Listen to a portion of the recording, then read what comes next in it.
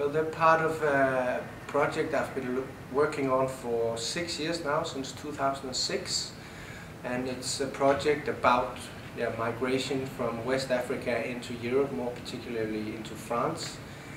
And so I spent a lot of time, I spent many visits getting to know people and then following them on their way. So it's been a long-term work which very much grew out of my anthropological way of working. Since I'm trained as an anthropologist, I employ a lot of the methodological tools that anthropology provides. So it's kind of like a crossover project between my interest in photography and then my training as an anthropologist that I've tried to combine into this project.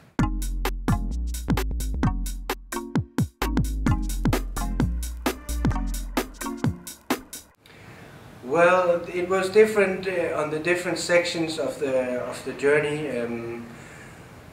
In the village, I had the assistance of a very good assistant who was himself from that village, so that enabled me to meet his family and to meet friends that he knew, and in that way it was much easier to gain access to the young men I've been working with. And then along the way, well, you negotiate access and you speak to people and tell them what the project is about, and then obviously there's also the issue of authorities and negotiating permission to travel along with the migrants in the car, and also in Paris where I worked, I spent 6 years coming to the same house where a lot of migrants are living, people who came from West Africa. So basically it's built on a lot of time and patience and discussions about the project and what my vision is and how they can sort of like also perhaps use the project to express some of their frustrations and how should I put it, communicate some of the things that they're experiencing and their point of view.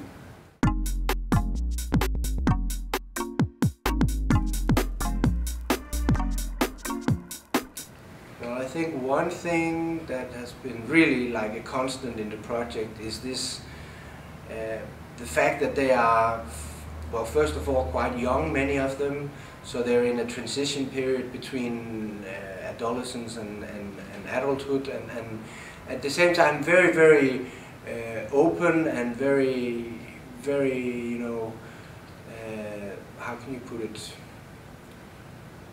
very much, you know, I mean, the journey that they're undergoing is extremely long and perilous and very hard and brutal in many ways, and death is very much also part of the journey, and longing and missing your loved ones, and there's a lot of things that goes on, and I was really struck by their capacity to in spite of all these challenges and in spite of the precarious situation and all the unknown factors that they were facing, then, I mean, the fact that they could undertake this journey and that they would keep on going, and that, you know, I like to think of it as a story about contemporary heroes in a way, because what they're doing is they're actually sacrificing, to a certain extent, sacrificing themselves to help their families, providing for them, sending back money, and I thought that was in this time where a lot of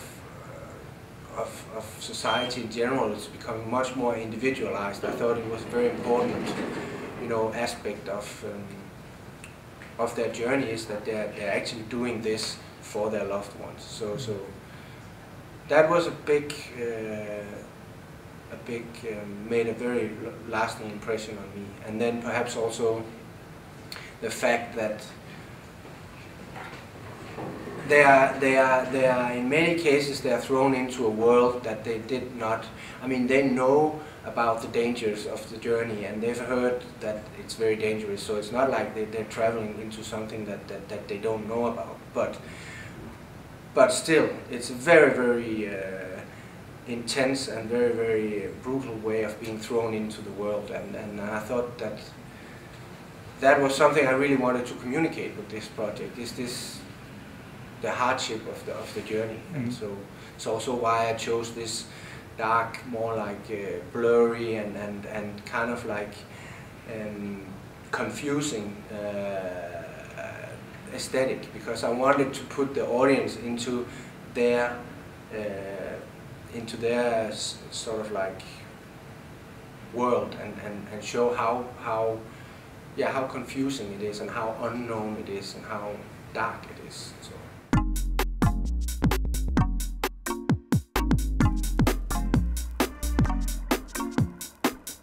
It was part of it. That's part of the.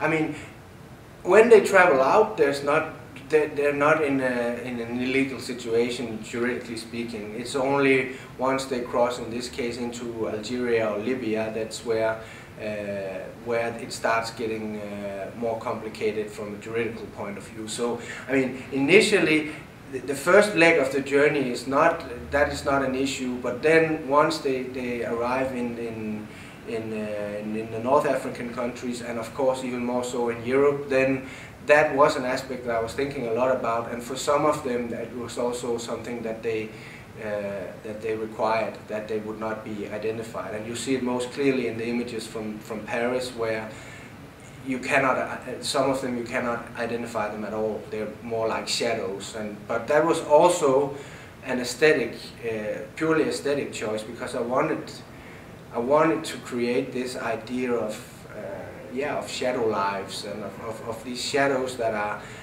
somehow part of our society also, not in a negative way, but just to give this illusion of, and that's why it's called clandestine also. It's like this whole secret, dark world in a way. So there was both like. I both had this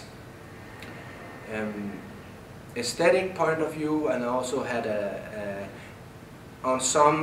in some ways I had like an ethical reason for doing it. But I mean, most of them were not finding it problematic that they could be identified. So it was not something that I heard a lot, but there were some people who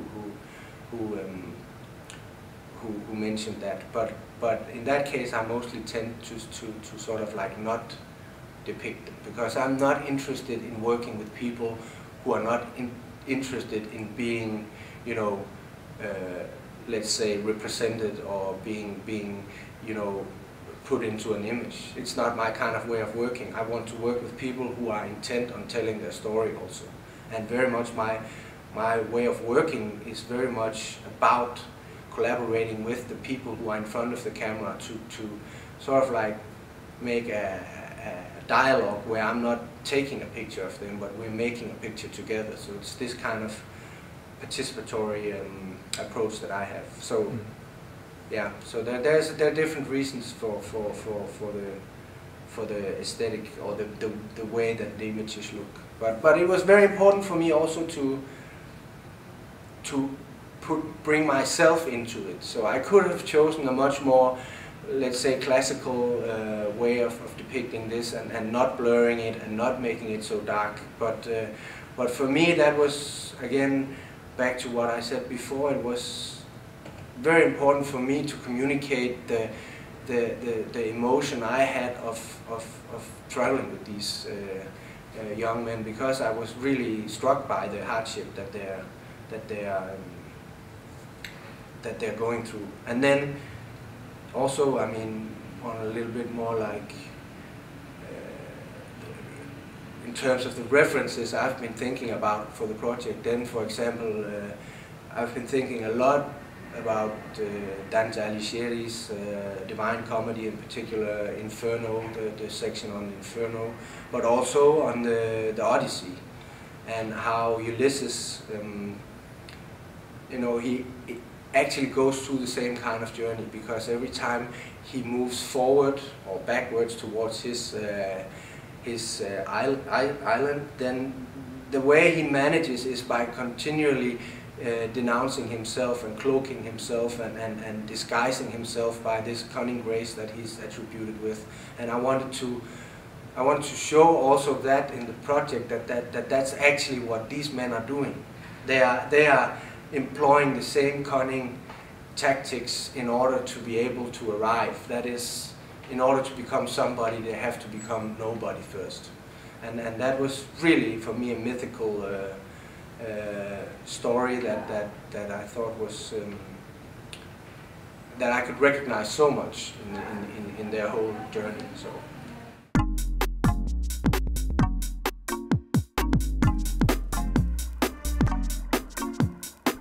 It's very, you know, diverse. You get some people who are very aware and who have had a lot of information about what takes place along the journey, what kind of dangers there might be, what Europe is and what Europe isn't. But I mean, the people I work with in this particular project, for quite a significant number of them, particularly from the village where it all started.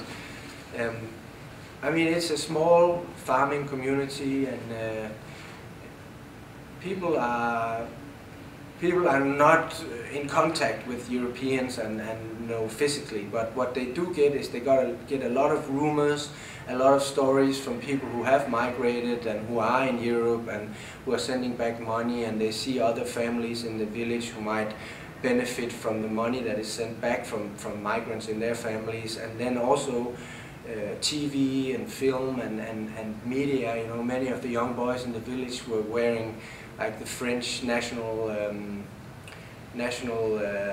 football shirt, and you know, you go to the room in their small mud-cleaned mud brick houses, and you find posters of Real Madrid and the big football teams. So it's a world that's very much present, but as this image and this like fantasy world in a way. So it's a mix, but many of those that I've spoken to in Paris who have arrived have told me that they were very surprised by how hard the life actually is for them in Europe. And I mean, I have to say, those that I have focused on are perhaps also among the most vulnerable, because they're not the ones that have had the most easy transition and success in Europe in terms of getting work permits or residence permits. It's more people who are really undocumented and who are living illegally and managing